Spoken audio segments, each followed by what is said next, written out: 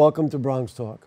Election day coming up on November 8. Early voting has begun, and absentee ballots must be postmarked by November 7th and received by November 15th.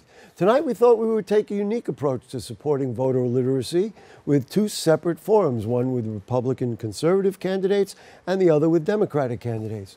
We're covering the races in the 80th and 81st Assembly Districts and the 34th Senatorial District. Tonight, we start off with three Republican conservative candidates in those districts. So let me introduce them to you. Please join me in welcoming the Republican and conservative candidate in the open seat for the 80th Assembly District, a school teacher, Phyllis Tiz Nastasio. Ms. Nastasio, nice to have you with us. Thank you for having us. Running on the conservative line, he's a freelance filmmaker. It is Kevin Pazmino. Nice to have you back on the program. Thanks for having me back, Gary. And joining us on Skype this evening, you'll be able to see her right over my left shoulder, the Republican conservative candidate running in the 34th Senatorial District, the owner of insurance and construction businesses. It is Samantha Zherka. Ms. Zherka, nice to have you with us. Same here. Thank you for having me. Folks, let's just start going around the room, let people know who you are, why you decided to seek elected office. We'll start with you, Ms. Nastasio. Let's talk about your interest in the 80th Assembly District. Well, I'm a school teacher. First of all, I'm a Bronxite. Born and raised in the Bronx, always lived in the same area. I teach at St. Francis Xavier, which is in the 80th. I sit on my community board, on the public safety committees and the education committees. I'm a executive board member of my precinct council, and I just felt it was time to step up and try to fix everything that's gone wrong in our community. Thank you very much. Mr. Pazmino, your thought?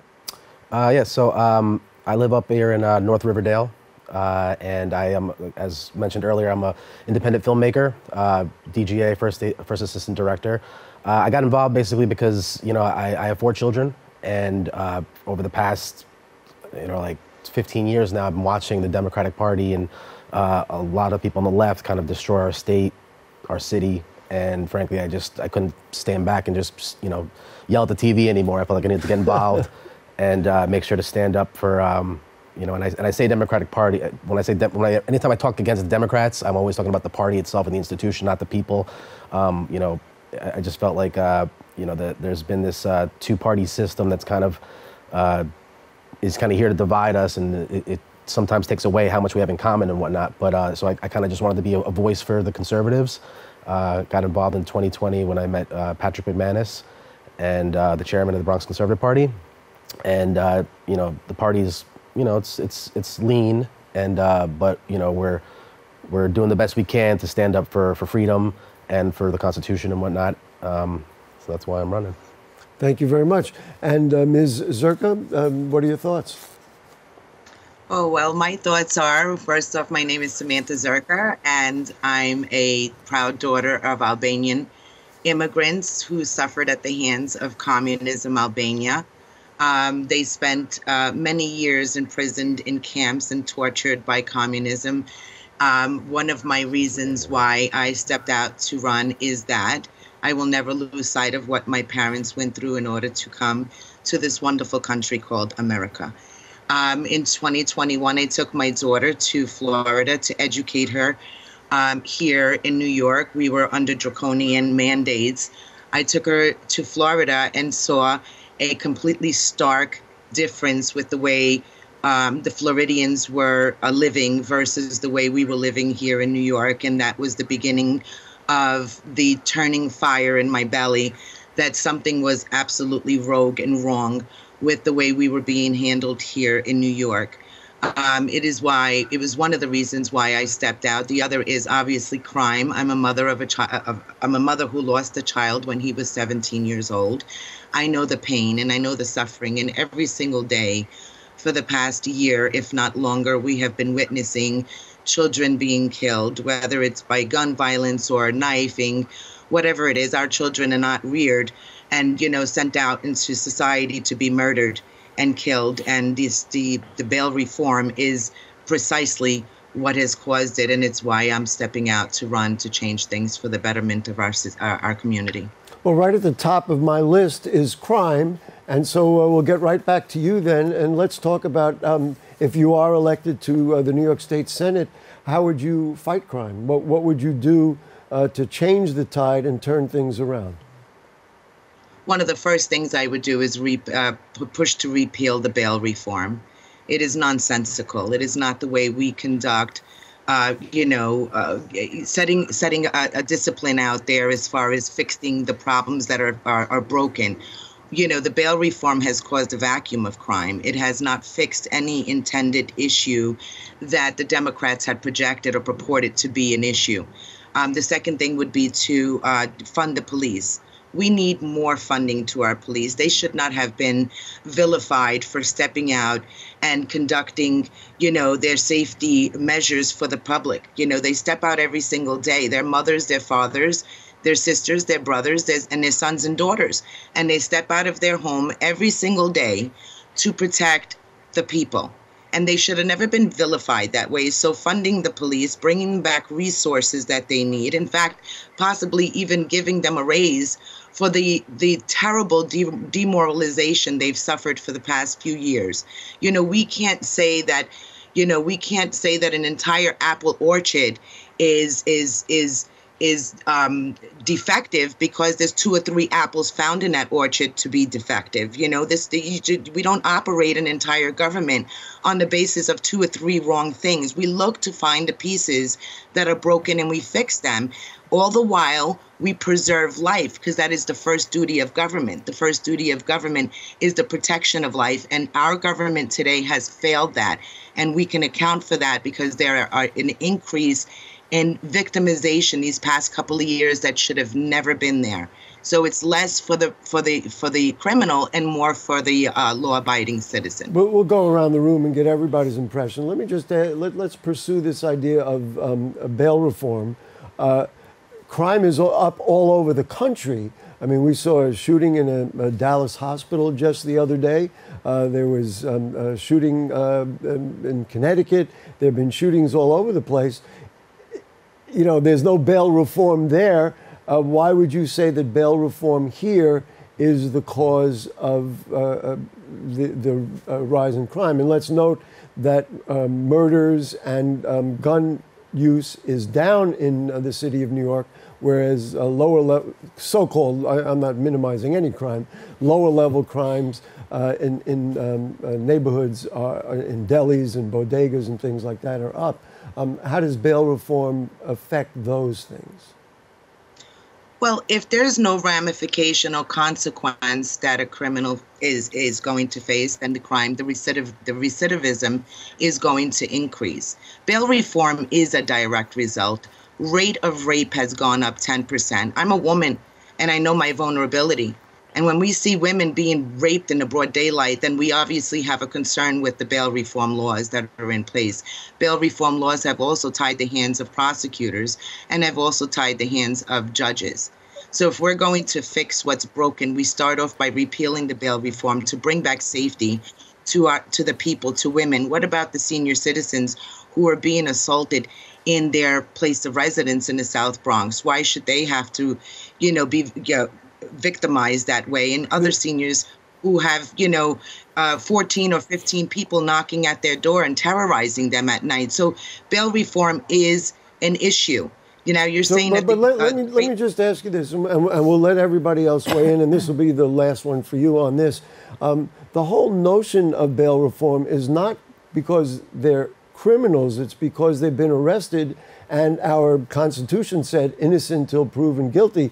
People like Harvey Weinstein paid $1 million bail and got out, even though obviously now he's been identified pretty clearly as a criminal. Yet somebody else who may be accused of the same thing but doesn't have the $1 million that he has is going to spend the time in Rikers. Is that fair to that person? To me, that's all spin. Here's how I see it. It's spin. There is a constitutional right.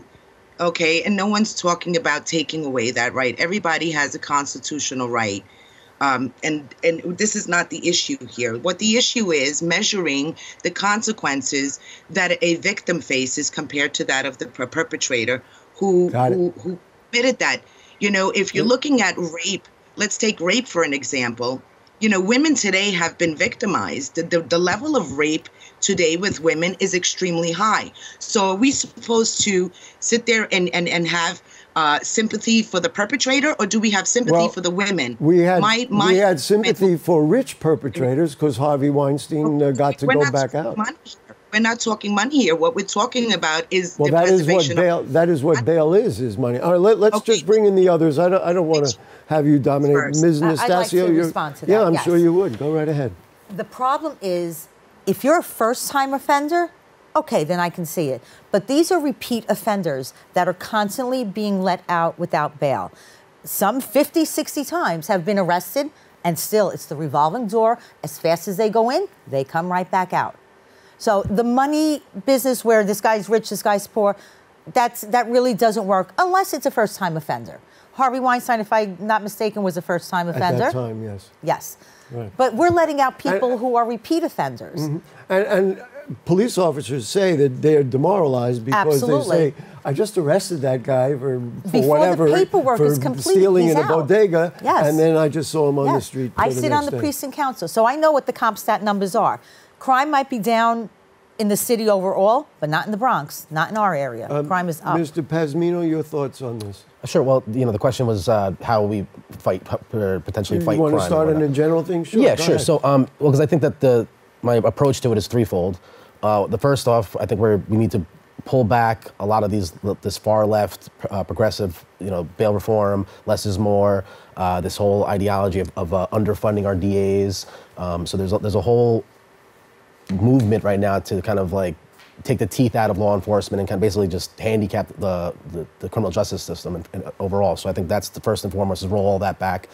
Secondly, I would want to kind of divide what I call organized crime, and have that be really what the main, police officer, the jails, Rikers, that kind of stuff should all be for organized crime, gangs, cartels, and all that kind of mafia work, anything that's organized crime. And then I think that we need to start implementing more of hospital slash a jail that's more of like a hospital for treatment and whatnot. Because a lot of what we're seeing is, when 9 times out of 10, I believe that when someone's getting arrested, first-time offenders, is because they're drunk, because they're high, they're on drugs. So, and then those drugs as well lead to mental illness over time of just consistently doing drugs and whatnot. So, which may even be the origin of why they committed crime in the first place. Exactly. And then or getting too far gone into the mental illness, where now it's like they really, really need treatment and need to be kind of supervised more so. So if we can get the people who are DWIs and the people who are doing things just because they're on drugs or they have mental illnesses and put them through a different system where they're getting treated for their illness, then I think we're going to see a drop in crime and whatnot. So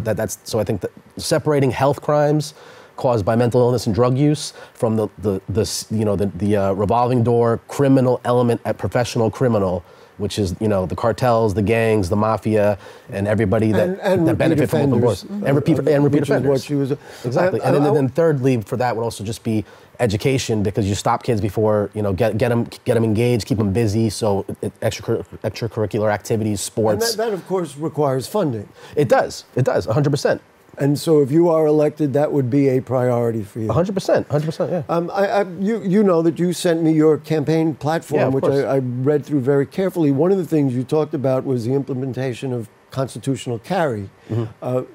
How does that jive with the idea of lowering crime if we have more people carrying guns? I mean, I know I wouldn't want to sit on the subway or a bus knowing that anybody could be having a gun, and I'm sure a police officer doesn't want to walk into a bar knowing that there could be guns all over the place. How many crimes are committed by people who actually go through the proper system of getting that permit to do it? It's criminals are the ones who are, like I said, either doing it because they're on drugs or alcohol or whatever it is, or they're just a part of the criminal element. They're people who break the law regardless aren't going to go through the process of getting. It's not easy to get concealed carry permit. It's very hard. So I don't believe that. I feel that the majority of people who go through that right process are usually using their guns at a range and whatnot, or they're a part of law enforcement or security systems to some extent.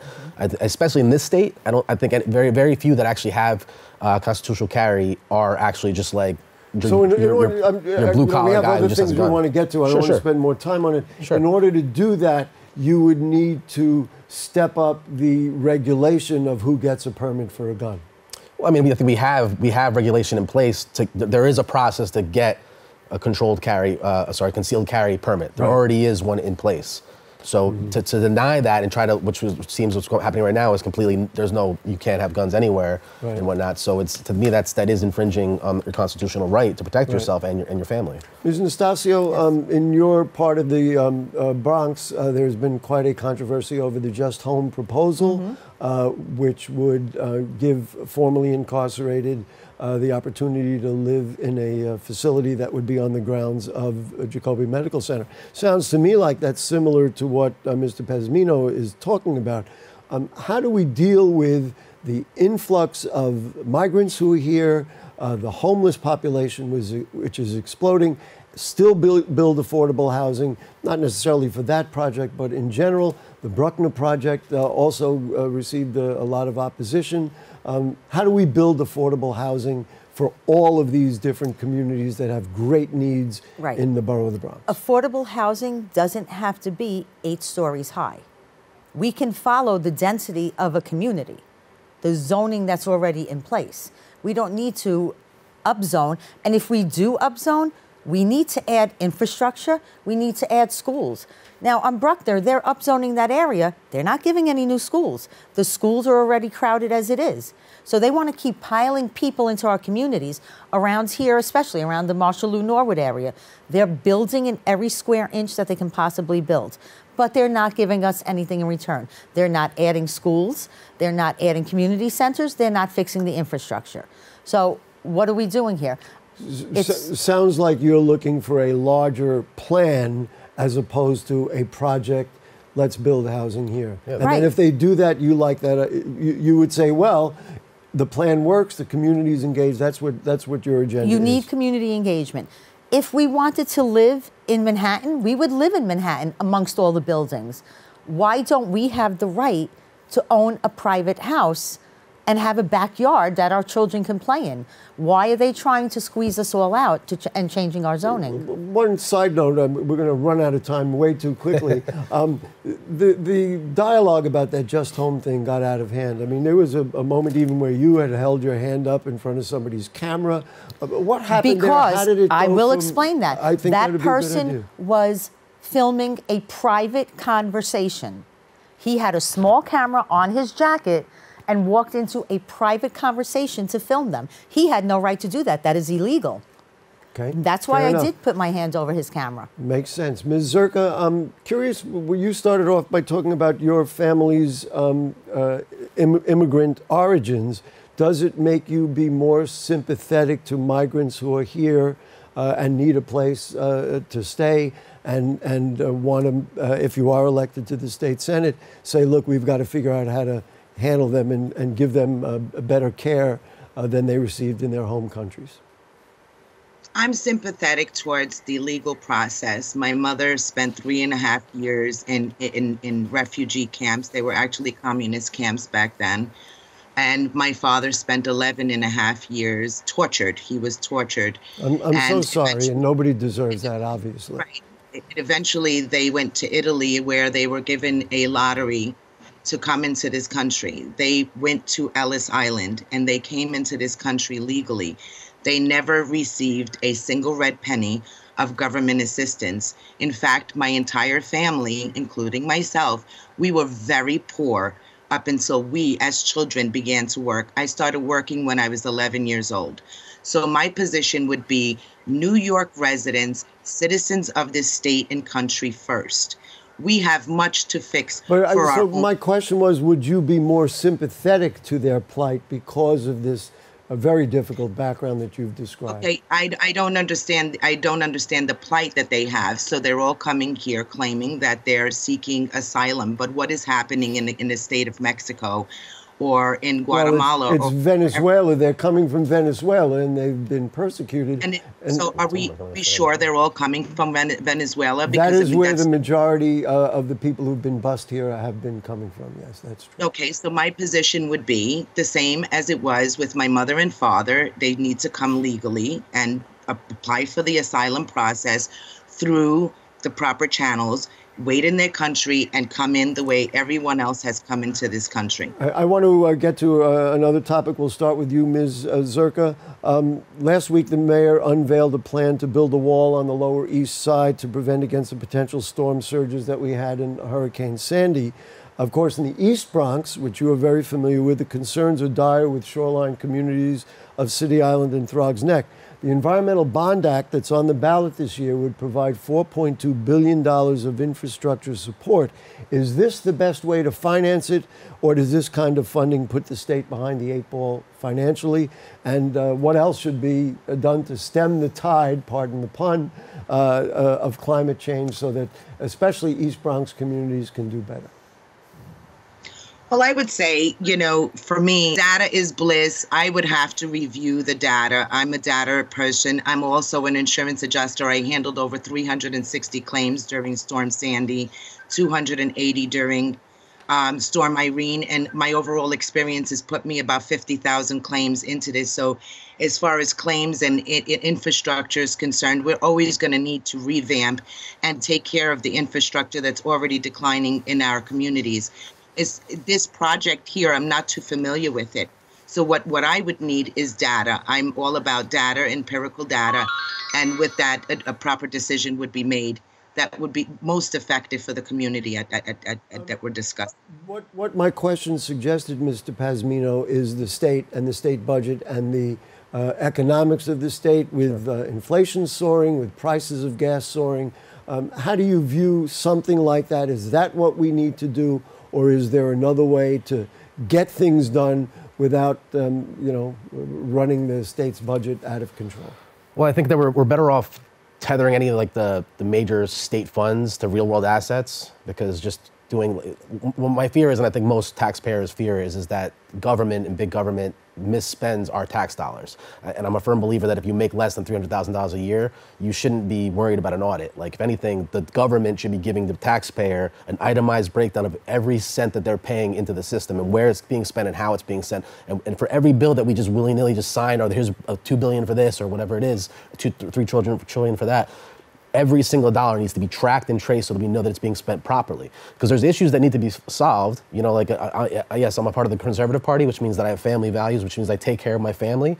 No matter what their walk of life is, I'm there to take care of them and try to help them and whatnot. So, but I'm also not going to just, starve myself because they keep on mismanaging the money too. I'm going to cut that faucet off. Mm-hmm. So as long as we're tracking the money and we know that it's being spent properly and not being just given to special interest groups or some politician's best friend's company where they're just, making a nice fat salary for themselves and the actual work's not being done for the people, then that's where it just becomes a moot conversation to have, because what we're talking about is accountability. So if we can actually genuinely know that the money is being spent where it needs to be spent, and mainly at the end of the day, it's infrastructure. That's the issue. So part of my platform is a 10-year zoning, upzoning freeze while we fix the quality of life in New York, the infrastructure, so that's drainage. For systems, these kinds of things. For these kind of things. Shorelines is what I was and then we work with other assembly districts to build out further upstate and whatnot. Let's let Ms. Nastasio, Sure. Let's talk about budgets and really how government handles money in relation to inflation and the pressure that we all feel to get prices we can afford. Well, I don't have the coastline in my district, but I do have the biggest sinkhole we've had in recent history on Radcliffe Avenue. It all goes back to infrastructure. Those streets, all the streets that were recently redone with new gas lines are the ones that are all collapsing. So who is following these companies? Where are these companies coming from? Are they friends of politicians that are getting hired to do this construction work? So what you're saying is the process and the allocation process is of concern to you? Absolutely. Look at the Buffalo Bills Stadium. How much money is going there? $850 million to be precise. How can you properly manage a budget if you don't know how it's being spent? And I think that's the biggest problem that we have in government, in terms of then you start painting it as if, you don't care and you're heartless and you don't want to solve these societal problems. Right. And they're not solving the problems. Yeah, exactly. I reported a sinkhole July 4th in my community. I don't want to start counting the months. It's still there, and it's alongside a school. So if that goes, it's going to take part of the school with it. That's a very That's big a big problem. concern. I've reported it to DEP. They know about it. I've reported to our councilwoman. She knows about it. Nothing's getting done. As really the last question, I want to go around the room. We'll start with you, Ms. Nastasio. We haven't had a Republican elected official in the Bronx since Guy Villela, and he left office in 2004. Why is this the right time for Republican philosophies in the borough of the Bronx, in your mind, even though certainly the numbers would show there are many fewer Republicans than there are Democrats? We'll give you each a chance to make your pitch. Go ahead. I have the endorsement of many of the Democrat community leaders in the 80th. So I think even Democrats, moderate Democrats, are fed up with the way our city is being run. And they want to change. And this is time for the change. Okay, Mr. Pazmino, your thoughts on that? Yeah, I mean, I'm echoing Tizzy's point. I mean, you know, the Democratic Party has shifted so far left that moderates are pretty much completely out of the picture. So, and you got to understand, like, we're all New Yorkers. So it's not like we're red state Republicans or conservatives. We're New Yorkers. I'm a Bronx conservative. So it's not like my idea. I'm a moderate for the most part. You know what I mean? You know, I have my views on both sides of the spectrum and whatnot. So, but the left and the Democratic Party has gone so far left that you're basically isolating and eliminating, like, the voice of the majority of the people. Ms. Zherka, my sense is you're would be the most outspoken on this particular subject, and so maybe you can have the final word on the program about this. Why is it time that a Republican conservative gets elected to the state Senate in the Bronx? Because we have about 2 decades of one-party rule in the state of New York, and that party is the Democrat Party. The party has not done anything that's to the benefit of the people. They go to Albany and they lose sight of the constituents and the residents within their communities. They promise them things and deliver them nothing other than free turkeys that, by the way, we pay for with our tax dollars. It's time that we bring trade schools back to our high schools. It's time that we bring vocational studies. It's time that we stop the vicious cycle of poverty, and it begins by investing in our children's future. They are going to be our tomorrow. We need to address the crime. We need to address a hell of a lot of things in our state that have fallen off the wayside by way of this power that the Democrats have had for far too long. I don't want to cut you off, but we're almost out of time. But do you want to have one last sentence real quick? Or you've already said what you need? It's time to turn the tide of times and bring a balance of both Democrat, Republican to Albany so that we can bring our state back to where it was and better. Great. Samantha Zherka from the 34th Senatorial District, good luck in your campaign. Tiz Nastasio, good luck in your campaign in the 80th. And Kevin Pazmino, good luck to you in the 81st. Thanks. And don't go away. We'll be right back with more Bronx Talk right after this.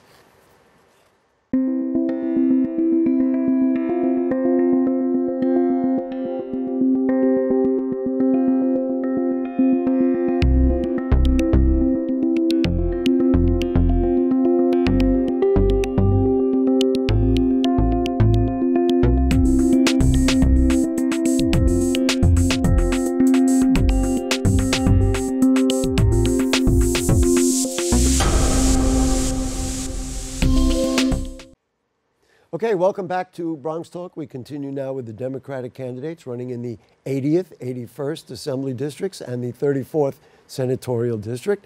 Running in the open seat for the 80th Assembly District is the current Chief of Staff of Councilmember Rafael Salamanca Jr. It is John Zacarro Jr. Nice to have you with us. Thank you for having me, Gary. The incumbent in the 81st Assembly District is Assemblyman Jeffrey Dinowitz. Assemblyman, nice to have you with us, sir. Good to be here. And she is currently the Assembly member in the 80th Assembly District, but she's the Democratic candidate in the 34th Senatorial District. It is Assemblymember Nathalia Fernández. Assemblymember, nice to have you. Thank you, Gary. Let's start with you, Mr. Zacarro. People generally know Assemblyman Dinowitz and Assemblymember Fernández, but who are you? Why did you decide to run? Why do you see yourself as this time? Here you are. Let's present, at least take about a minute and tell us who you are. Well, thank you so much, first, Gary, for having me on the show. I'm a 33-year-old Bronx born and bred. Bronxite here, and at a critical time where we're facing housing insecurity, where we're facing inflation, where the economy is going down, now more than ever do we need experienced leaders who can tackle the issues of today and have the foresight to handle the issues of tomorrow. And I've done that as a member of this community for 33 years. I've committed my entire adult career to public service, starting in the city council as an intern in 2009, and did a short time at the Department of Education in the Intergovernmental Affairs Office, and then back at the city council for now land use chair, city council member Salamanca, where I have gotten the immense pleasure of serving the Bronx in many capacities and addressing issues of quality of life and addressing affordable housing in the Bronx and uplifting communities in education. I have the experience, I have the leadership that it takes to take on this role and to handle the issues that we're dealing with today. I'm a father of 3 who raised my kids in this community. My kids utilize the public school system. My kids go to the local parks. We patronize the businesses in this community. We talk to our neighbors. We understand the issues. My ears have been to the ground for many, many, many years on the issues that are affecting people every day. And I've never been more than ready to take on this role and advocate for my community. Well, thank you very much. Of course, good luck in your campaign. Thank you. We had said we were going to talk about issues, so let's start with issues. Assemblyman, let's start with you. Let's talk about crime. Murders and shootings are down, though other major crimes are up, including robbery, burglary, and grand larceny. Local delis and bodegas are feeling the pinch maybe more than anybody else. How do we deal with it? And what can the state legislature do if you are reelected to go back to Albany to deal with this problem that affects really all of us? Well, we have done a lot of work from our end. We've passed a number of important bills dealing with the issue of guns, because guns are overrunning this state, both legal and especially illegal guns, and that's a really key part of fighting crime. You're right, the most serious crimes, they have gone down in the past year. Other crimes have gone up. I think one thing everybody should understand is that the whole world has gone crazy since the pandemic. Crime is up all over the country. It's not a New York phenomenon. You would think so reading one of the tabloid newspapers, but the fact is crime is up everywhere, particularly in red states, and we have to deal with it, and we are dealing with it. We made changes to the bail laws this past April, and we've taken a number of other steps. I think the mayor is trying to crack down on some of these issues that we're dealing with. For the district that I represent, the biggest number of complaints we get is over the, I'll call them quality of life type crimes, you know, the drag racing, the scooters on the sidewalks, things like that. We've been relatively fortunate that we haven't had as many of the serious crimes, but vast areas of the Bronx have, and it cannot continue that way. And so what happens? It's a matter of either from the state, you can somehow legislate, whether it be budget for police officers, working with your council members, how do you deal with those quality of life crimes? Well, we've put on the state level large amounts of money that go to the district attorney's offices, for example. In terms of my own district, I've provided $250,000 funding to the Kingsbridge Heights Community Center, $250,000 to Marshall Montefiore for programs to try to make sure that teenagers don't get into the wrong things in the first place. So there are a lot of different things we have to do relating to education, but we have to support the work of the police. You know, one of my opponents was a supporter of defund the police. I've always been opposed to that. We cannot be cutting down on the funding for the police at a time when crime is so high. So it's really a lot of different things that we have to do at the same time. Assemblymember Fernández, let's talk about bail reform. It's a flashpoint issue. How much does bail reform contribute to the rise in crime? It was reformed once. Does it need to be reformed again? There are many, certainly on the Republican side, who are saying, you know what, we don't even like it at all. Let's eliminate what was done in the beginning. What's your point of view on the bail reform that was done? We need to do more. Where is it at? Well, I think we made huge steps in accomplishing it in the first place, because for generations and since the beginning of our criminal justice system, we saw how the old bail reform system was criminalizing poverty. People committing the same crime could possibly commit again because they were able to pay for their freedom the first time. So in accomplishing that, I think that's a good thing. We have seen the numbers continue to raise of people returning back to court. Do our courts need to move faster? Absolutely, to prevent a possible second attempt. And the law does say that if there is a second crime committed in between that waiting period, then bail can be posted. So I think that we need to apply the law better, because we see some cases that judges haven't been charging in ways that they can, and we need the courts to speed up. Police officers are saying, many police officers are saying, you know what, I arrest somebody for, you know, a relatively low-level quality of life crime, and the next thing we know, they're back on the street shortly. Well, that was happening before bail reform, and that's something that we must constantly remind, because yes, the petty crimes, someone stealing items from the bodega shelf, they were getting arrested and getting re-released before bail reform. So I think we need to look at why, since before bail reform, that's been happening, because it's continuing to happen. Can I assume, and we'll go around, and certainly Mr. Zacarro will give you a chance as well, that you're all somewhat disappointed that the courts put a hold on the latest gun legislation? You can start, Assemblymember. Which piece of legislation? It was Assemblyman, you're familiar with this too. We passed legislation on July 1st. Back off on in reaction to the Supreme Court's overruling a 100-year-old law. I'm sorry, it was concealed carry, and the courts put a stop to it. Do you anticipate, either of you, do you anticipate it being overturned? First, Assemblymember. I mean, I think it's going to depend on the results of this election, and see who might be pushing for it. But I don't anticipate it to be overturned again. I think that, you know, there is, as much as states around the country are not taking proper steps to curb gun control and to stop gun violence, I do think that that will hold. Mr. Zacarro, your thoughts on crime and what you've seen and what needs to be done to get back to a point where people aren't walking down the streets afraid? I mean, Gary, look, when I talk to my neighbors and I'm out on the streets and I'm listening to what people have to say, quality of life and public safety is one of the top issues that are concern to my community, and is a concern to me as a member of the community who has a family. I think that the legislation that the state legislature proposed was something that was much needed. And the bail reform? Yes, because I think we need to understand that, you know, not just where we went on guns, but where we went in reforming the criminal justice system as a whole, right? I think we need to understand that oftentimes people ignore the root causes of the issues because we can't help but focus on what the visible symptoms are. And I think that the importance, and look, what I look forward to doing as an assembly member when I go to Albany is to make sure that I'm sitting with my colleagues in the legislature, I'm sitting down with the speaker and making sure that we're looking at real life data, that we're working with organizations who are on the ground working to address crime in our communities and figure out what it is we need to do to start tackling the root causes of this crime wave. The balance, I think, that is questioned very often is whether or not we need to put more funding for police and criminal justice solutions, or more funding. The Assembly member talked about funding community organizations and those kinds of things that are preventative.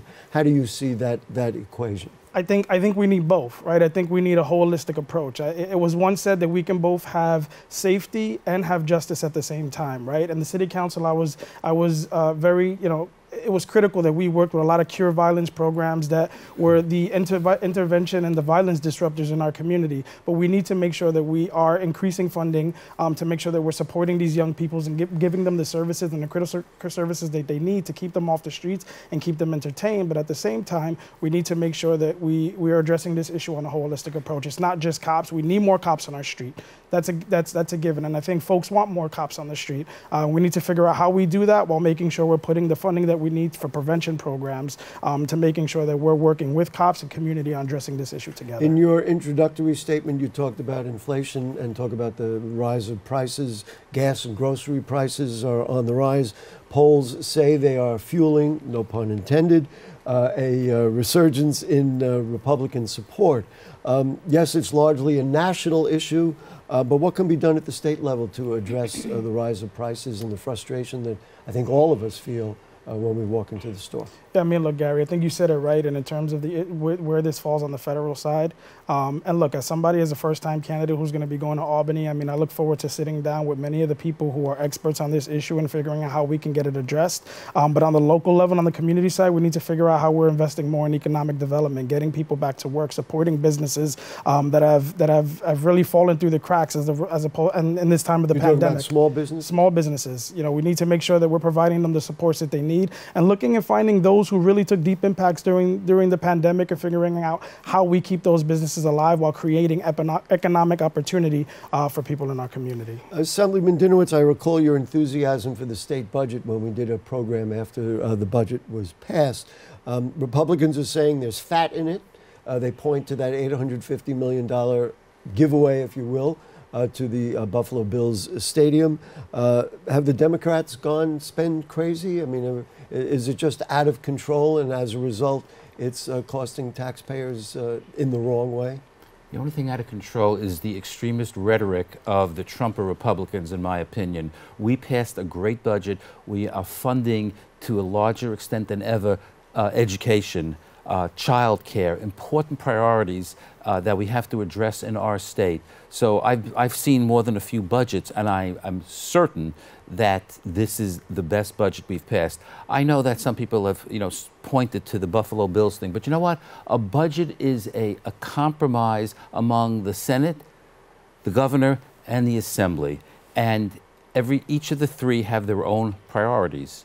And we got our priorities in the budget. And in order to get, you got to give a little. I don't like that Buffalo Bills thing myself, but we got so much money for our kids. And it's not just the child care and the education. It's so many other priorities that we dealt with in the budget. And I would say that those who said you should have, and in the primary campaign, my opponent said she would have voted against that bill where all that stuff was in. I said, well, if you vote against the budget bill that had the Buffalo Bills in it, you were also voting to cut schools, you were also voting to cut child care and every one of those other priorities. So any budget bill that we ever vote on, yeah, there's going to be some stuff we don't like, but our job is to get as many good things as possible, the things that our constituents and the people of the state need.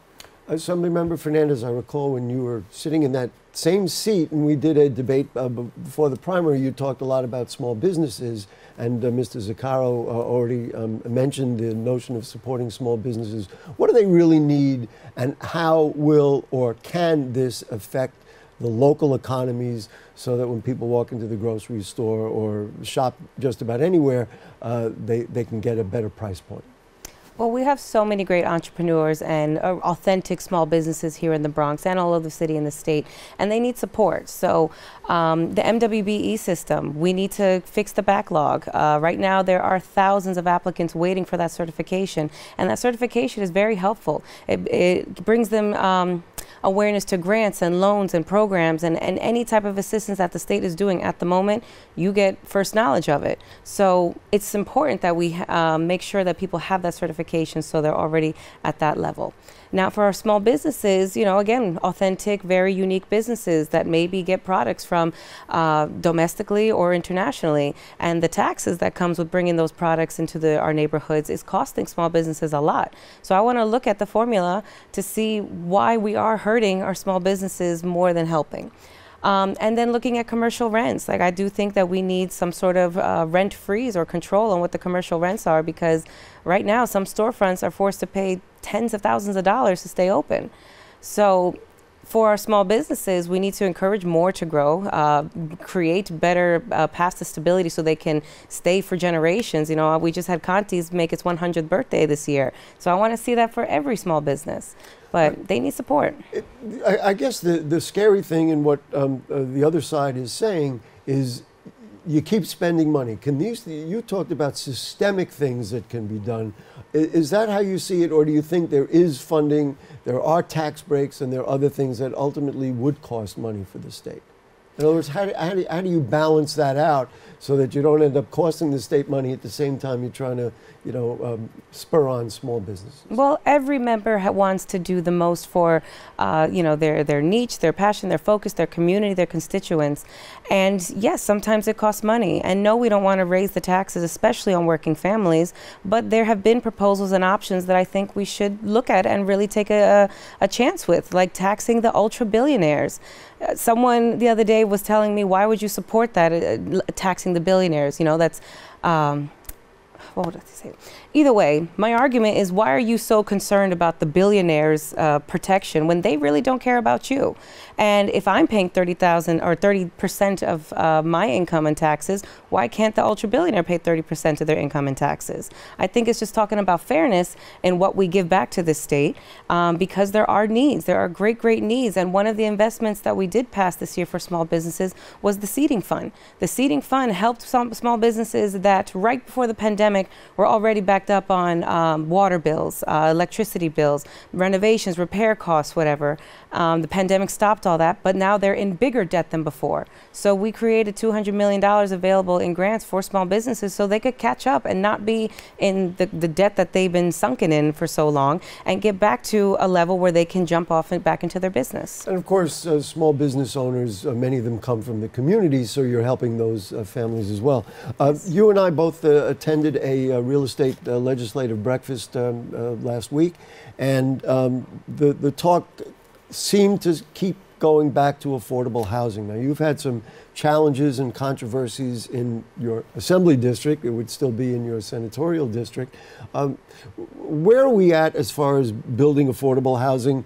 Obviously, homelessness is through the roof. We've, at least the tide has been stemmed somewhat now for the migrant crisis. It doesn't appear that we're getting 10 buses a day like we were getting, but the need is great. How does a state senator, if you are elected to the Senate, help that situation so that we can build more affordable housing, maybe convert vacancies, et cetera, so that people can afford to live in the borough of the Bronx? Well, we do need more housing, and we need to make available the housing that is in the community and in the state already. We've had proposals to create ADUs, adult dwelling units, solidifying and officiating that now you have an apartment in your home. Before, basement apartments were illegal once before. Now we want to make them legal again, basically. That's going to open up new housing stock. The vacant apartments that we know are out there, landlords are struggling to renovate them. So we need to see how we can create accessibility to that change and that renovation, so then the tenants have accessibility to the vacant apartment. And average rent, of course, is always going up, and it's been fluctuating for years. And I ask everyone to flip the ballot over, because there is a proposal on the back of the ballot that would look at the income of our communities and what it really is. And that's been a long time problem, that the average income where we base rents on does not match the actual average income. So I don't want to spend a lot of time on it, but I'm just curious, were you disappointed that the city council approved that Bruckner rezoning? And what are your thoughts about the Just Home project that is still being discussed? A little disappointed, because that community, the downzoning of it was intentional to keep diversity in New York City. Yes, we have our communities that are very dense with sky-high buildings, but we're also proud to have our communities that are just residential homes. And like I said, there is housing options within these communities that we need to really bring out of the woodwork. And I'm just afraid that, it's going to open the door to skyscrapers in Throgs Neck.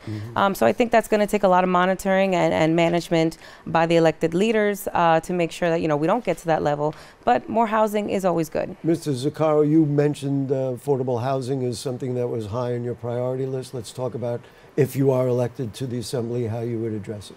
Look, Gary, as a young person I was born and raised by a single mother, and I faced housing insecurity as a young person. And so I understand how important it is to make sure that we're providing people a safe and quality housing.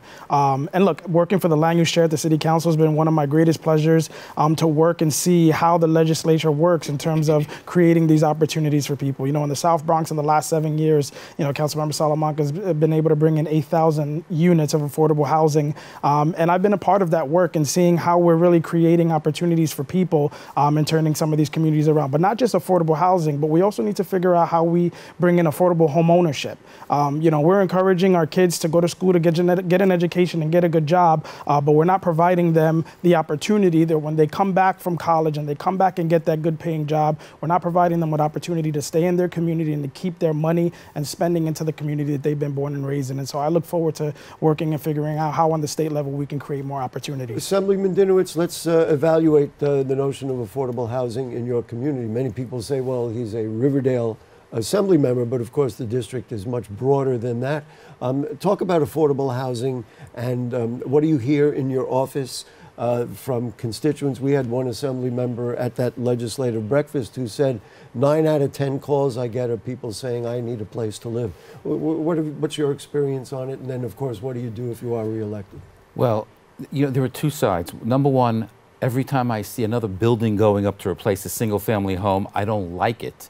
I don't like the fact that that has a negative impact on the community. But on the other hand, we are in desperate need of housing. We want to keep people in their homes. As you know, I was the author of the eviction moratorium, which prevented people from being evicted for over a year during the pandemic. But that's over with now. But the housing crisis, I believe, is exacerbated by many of the property owners in the city. I'm talking about the big landlords. It was reported recently that over 60,000 rent-stabilized units are vacant, and I think the number, from what I've heard, is more like 80,000. Why is it that 60 to 80,000 rent-stabilized units are vacant? And I would suggest that it's not because they can't rent them, but they're creating a crisis, or they're contributing to a crisis.